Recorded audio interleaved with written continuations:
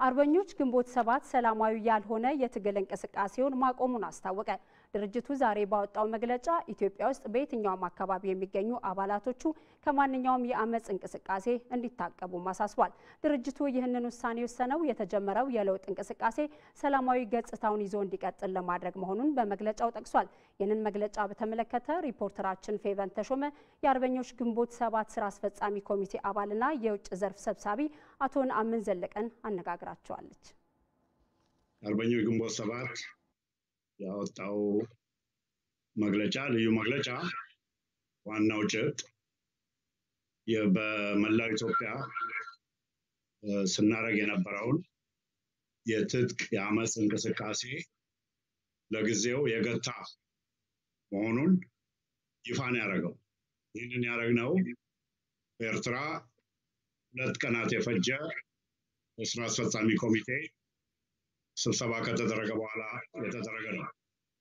ዋናው ምክንያት በአሁኑ ወቅት የኢትዮጵያ ሕዝብ ትግል ወደፊት ያመጣው በኢህአዴግ ውስጥ የሚገኘው የለውጥ ኃይል በተለይ በዶክተር አብይ አህመድ ጠቅላይ ሚኒስትሩ የሚመራው የሚያደርጉት አጠቃላይ እንቅስቃሴ እጅግ አበረታች ሀገራችንን ወደ ሀቀኛ ዲሞክራሲያዊ ስርዓት የሚያሸጋግር ልዩ ልዩ እርምጃዎች እየተወሰደ መሆኑን በአዎንታዊ ገጽታው ስላየነው በትጥቅ የምናደርገውን እንቅስቃሴ ለጊዜው ለመግታት ወስነናል። አቶ ነአምን በቀጣይ ድርጅታቸው ከመንግስት ጋር በመደራደርና ወደ ሀገር ውስጥ ገብቶ በሰላማዊ መንገድ የሚታገልበትን ሁኔታዎች እንደሚያመቻች ተናግረዋል። ያው ጠቅላይ ሚኒስትሩ በቀደም በፓርላማ ያደረጉት ጥሪ አለ። ይሄ ጥሪ ፎርማል ወይ መደበኛ ቀጥተኛ ሆኖ እኛ ጋር ብቻ ሳይሆን ሁሉም የፖለቲካ ኢትዮጵያ ፖለቲካ ኃይሎች ጋር ሀቀኛ በህዝብ ዘንድ ተአማኒነት ያለው ብሔራዊ ውይይት ይጀመራል ብለን ተስፋ እናደርጋለን። የዛ አካል ሆነን ይህን ብሔራዊ ውይይት ማድረግ ድርድሮችም ውስጥ ድርድሮች አማካኝነት አስፈላጊውን እኛ ወደ ሀገር ውስጥ ለመግባት የሚያስችልን ሁኔታዎች ሁሉ አጠናንና ከመረመርን በኋላ የሚደረግ ይሆናል። በጣም አመሰግናለሁ። ጠቅላይ ሚኒስትር ዶክተር አብይ አህመድ በአጭር ጊዜ ውስጥ ላመጡት አዎንታዊ ለውጥ እውቅናና ድጋፍ የሚሰጥ ሰልፍ በነገው ዕለት ይካሄዳል። ሰልፉ የሀገሪቱን አንድነትና ሰላም ለማረጋገጥ ጉልህ አስተዋጽኦ እንደሚኖረው የመንግስት ኮሚኒኬሽን ጉዳዮች ጽህፈት ቤት ኃላፊ ሚኒስትሩ አቶ አህመድ ሺዴ ገልጸዋል። በአዲሱ አመራር የተሰራ ያለውን የሀገራችንን አንድነትና ጥንካሬና ሰላም እድገቷን ለማስቀጠል የተደረጉ ያሉትን እንቅስቃሴዎች ለመደገፍ የተጠራ ሰላማዊ ሰልፍ ነው።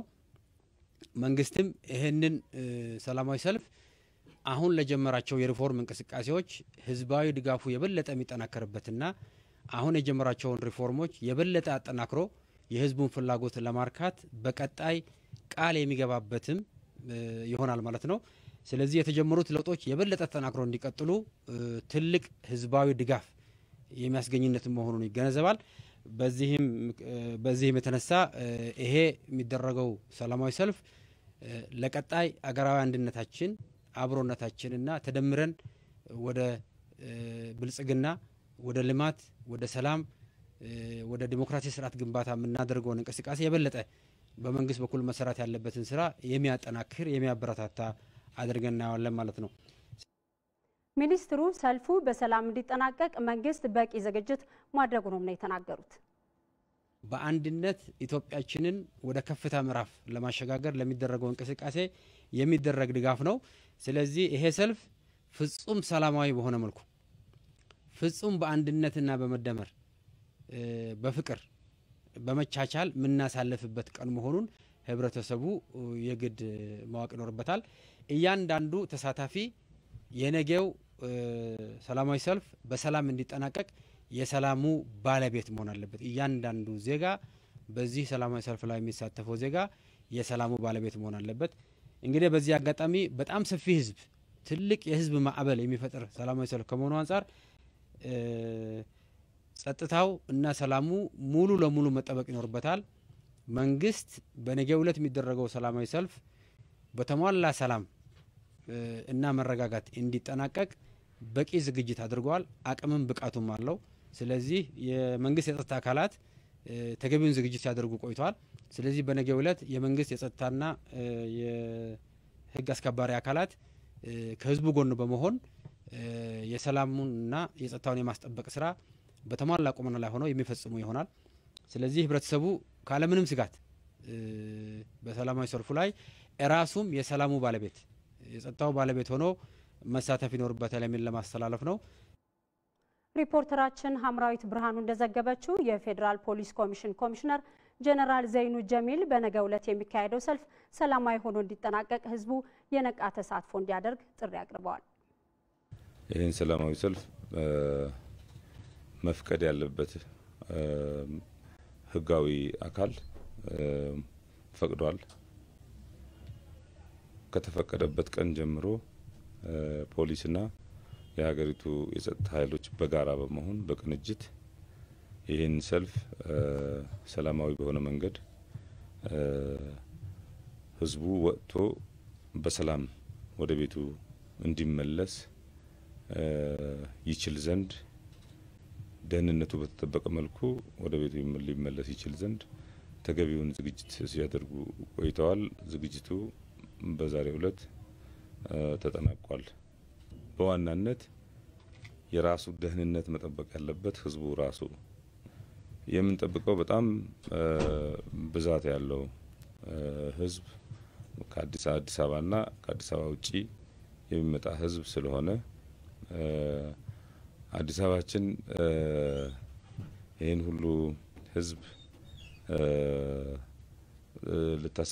ስታስተናግድ መጨናነቆች ሊፈጠሩ ስለሚችሉ በተለይ መኪና የያዙ ግለሰቦች መኪናቸው ማቆሚያ ሌላ ወጣ ያለ ቦታ ላይ ቢሆን በጣም ተመራጭ ነው። መኪና ወደ ከተማ ይዘው ባይገቡ ተመራጭ ይሆናል።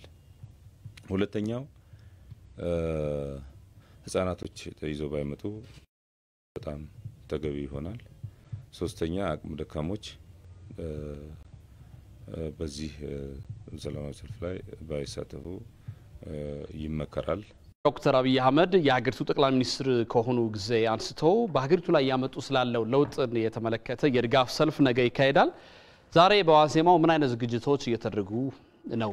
እንደዚሁም ደግሞ በከተማ ላይ ያለው ድባብ ምን ይመስላል የሚለውን ባልደረባችን ብሩክ ተስፋ የተለያዩ አካባቢዎች ላይ ቅኝት እያደረገ ነው። እሱም በቀጥታ አናግረዋለሁ። ብሩክ እንዴት ውለሃል? እስቲ እንግዲህ ነገ የድጋፍ ሰልፍ አለ። ጠቅላይ ሚኒስትር ዶክተር አብይ አህመድ ከርሶ ጋር ነን የሚል አይነት መልእክት ያዘለ ነውና አሁን ከተማው ላይ ምንድነው ያለው ድባብ ምን ይመስላል? ያስተዋልካቸው ነገሮች እንዴት ናቸው? አመሰግናለሁ። አንተነህ የፌዴሪ ጠቅላይ ሚኒስትር ዶክተር አብይ አህመድ እንግዲህ ጠቅላይ ሚኒስትር ሆነው ከተሾሙበት ዕለት አንስቶ በሚያደርጓቸው ንግግሮች በማህበራዊ ድረገጾች የሚሆን በመደበኛው መገናኛ ብዙሃን ትኩረትን መሳብ ችለዋል። በተለይም ደግሞ ጠቅላይ ሚኒስትሩ በተለያዩ አካባቢዎች በመንቀሳቀስ በየአካባቢው የሚስተዋሉ ችግሮችን በህዝቡን እስከታች ድረስ ወርዶ በማነጋገር መፍትሄ በመስጠት የተለያዩ ጥረቶችን አድርገዋል። በዚህም ደግሞ ከዚህ ቀደም የነበሩ አለመረጋጋቶች ወደ ሰላማዊ ሁኔታን መመለስ ችለዋል ማለት ነው። ታዲያ ይህንን ተከትሎ እንግዲህ የኢፌዴሪ ጠቅላይ ሚኒስትር ዶክተር አብይ አህመድን የምስጋናና ድጋፍ ለመስጠት ኮሚቴ ተቋቁሞ ነበር። ኢትዮጵያ ቴሌቪዥንም ይሄንን መዘገቡ ይታወሳል። የድጋፍ ሰልፉም እንግዲህ በነገው ዕለት እንደሚካሄድ አዘጋጅ ኮሚቴው ሲገልጽ ነበር። እንግዲህ ይህንን ተከትሎ ታዲያ የኢፌዴሪ ጠቅላይ ሚኒስትርን የምስጋናና ድጋፍ ለመስጠት በከተማዋ የተለያዩ አካባቢዎች ተዘዋውረን ነበር። እንግዲህ ወደ ሰልፉ ወደ ከ3 እስከ 4 ሚሊዮን አካባቢ ሰዎች ነው ይሳተፋሉ ተብሎ የሚጠበቀው። ወደ 2 ሚሊዮን አካባቢ ቲሸርቶችም ይሸጣሉ ነው የሚባለው። በነገራችን ላይ አንተነህ በአዲስ አበባ ዙሪያ እስከ 100 ስኩዌር ኪሎ ሜትር ድረስ ርቀት ያሉ ሰዎች ሰልፉን ይቀላቀላሉ ተብሎ ይጠበቃል። እንግዲህ በቲሸርት ሽያጩንም ደግሞ በተለያዩ ቦታዎች ተዘዋውረን ለመመልከት እንደቻል ነው ዶክተር አብይ አህመድን ከጎን ሆነን የሚል መልእክትን ያዘለ ጽሁፍና ምስላቸው የታተመበትን ወይንም ደግሞ ፎቶአቸው ያለበት ቲሸርት በመሸጥ ላይ ነው የሚገኘው። አሁን እንግዲህ እዚህ ሜክሲኮ በመገኘበት አካባቢ ለነገው ሰልፍ ቲሸርት ሲገዙ ያገኘዋቸው አንድ እንግዳ ይዣለሁ። አቶ ጋሬ ዘቡልጋ ይባላሉ። እሳቸው ጋር የተወሰነ ቆይታ አደርጋለሁኝ ማለት ነው። አመሰግናለሁ አቶ ጋሬ። እንግዲህ ለኢፌዴሪ ጠቅላይ ሚኒስትር ዶክተር አብይ አህመድ ነገ የምስጋናና የድጋፍ ሰልፍ ይካሄዳል። እርስዎ ደግሞ ቲሸርት ሲገዙ ነው ያገኘሁት። እንደው ለዶክተር አብይ አህመድ ድጋፍ እንዲያደርጉ ያነሳሳውት ነገር ምንድን ነው በዋናነት? እንደአጋጣሚ አሁን ቲሸርቱን ስገዛ ነው ያገኘኝ የዶክተር አብይ አህመድን በነገው ሰልፍ ላይ ለመገኘት ነው ድጋፍ። በባህላችን ምንድነው የምናደርገው? ሰው ሲያጠፋ እንደምንወቅስ ሁሉ ብዙ ጊዜ ደግሞ ጥሩ ሲሰራ የመደገፍ ነገር ያልተለመደ ነው። ስለዚህ በተለይ ለአንድ ሰው ደግሞ ጤና የግድ አስፈላጊ እንደሆነ ለሀገር ደግሞ ሰላም ነው ያስፈልገው። ዶክተር አብይ ይህንን ሰላም በሀገራችን ውስጥ የነበረውን አለመረጋጋት ወደ ሰላም ያመጡና ጠፍቶ የነበረውን ብሔራዊ ስሜት እና ብሔራዊ መግባባት ወደ ማምጣት ደረጃ ላይ ስለደረሱ ይህንን በመደገፍ ለሰላማዊ ሰልፉ ለመዘጋጀት በማድረገው ጥረት ላይ ነው ያገኘው እና ዶክተር አብይ ያደረጉልን ነገር በቀላል የሚገመት አይደለም። ለስንት ጊዜ ባትለው የነበረ ሀገራችን ኋላ ቀር ነች፣ ደሃ ነች እንደዚህ እንባላለን። እንደዚህ ሁሉ መነሻው ብሔራዊ ስሜትና ብሔራዊ መግባባት መታጣቱ ነው።